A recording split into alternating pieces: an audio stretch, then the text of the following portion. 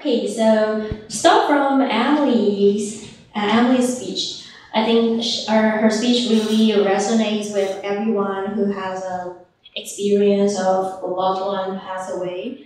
And I loved her tones and beautiful languages and voices she used when she told the story.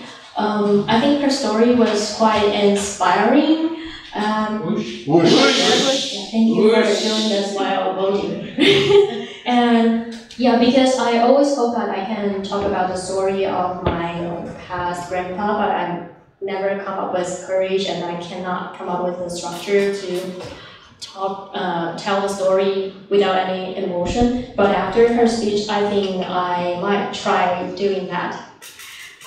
Okay, and the next speaker is Kelly. And also, so instead of Emily, she talked about like very detailed stories of a short period of time. Kelly talked about like a story with a bigger picture, a bigger time scope, and also about a lot of family members, and also life story of grandpa.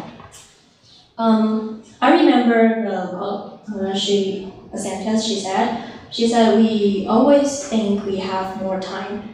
That is quite a touch and inspiring for me because I always think that too. So hopefully after listening to Kelly's speech, everyone can enjoy the moment, seize the moment, and take action now if you have anything you want to do with someone. Right? Okay, and the next one is a Chinese speech given by Iris, 周瑞珍。我看到他的题目的时候，我就觉得哦，完全就是 Iris， 对，小太阳，完全就是那个形象。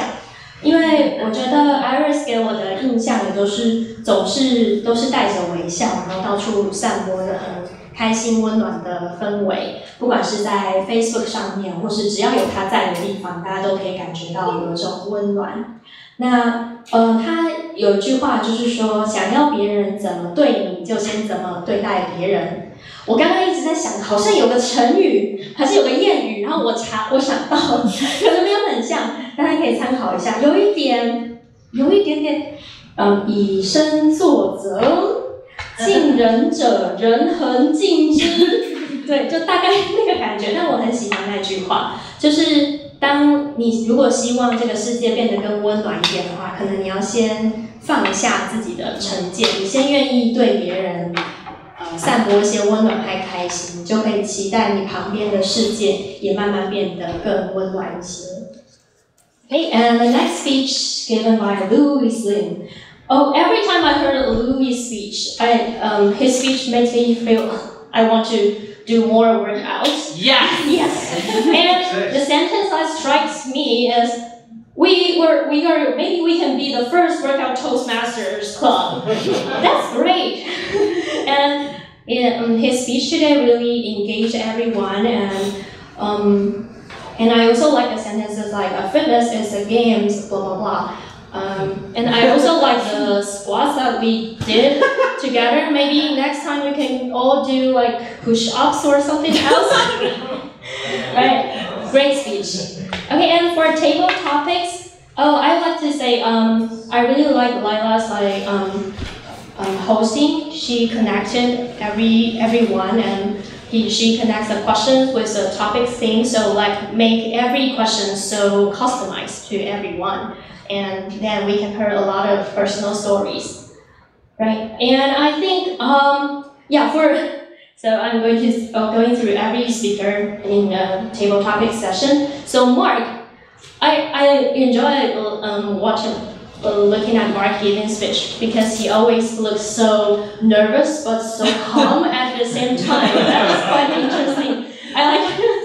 Mark did a great job. And Victoria, I think she could be a brand ambassador for red wine. And for Jenny Zhang, really born to give table topic speech. I think your speech, you always make me feel like you prepared the table topics for your whole life.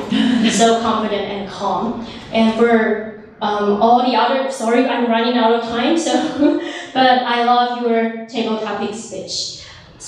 And for the evaluation, I would like to share the takeaways I got from that part. So first one, internal your idea, be comfortable on the stage. I think I should learn this. And second, vocal variety, I will try to keep up in mind. And also eye contact. I feel I missed a lot of eye contact today, so I'm trying to get more now. And at the end, overall, I think, thank you Paul for giving a great topic today to have everyone reflecting on our inspiring speeches we did together and heard before. I think this is really a good throwback before the new term starts. It's really engaging, interactive, and energetic. Thank you, everyone.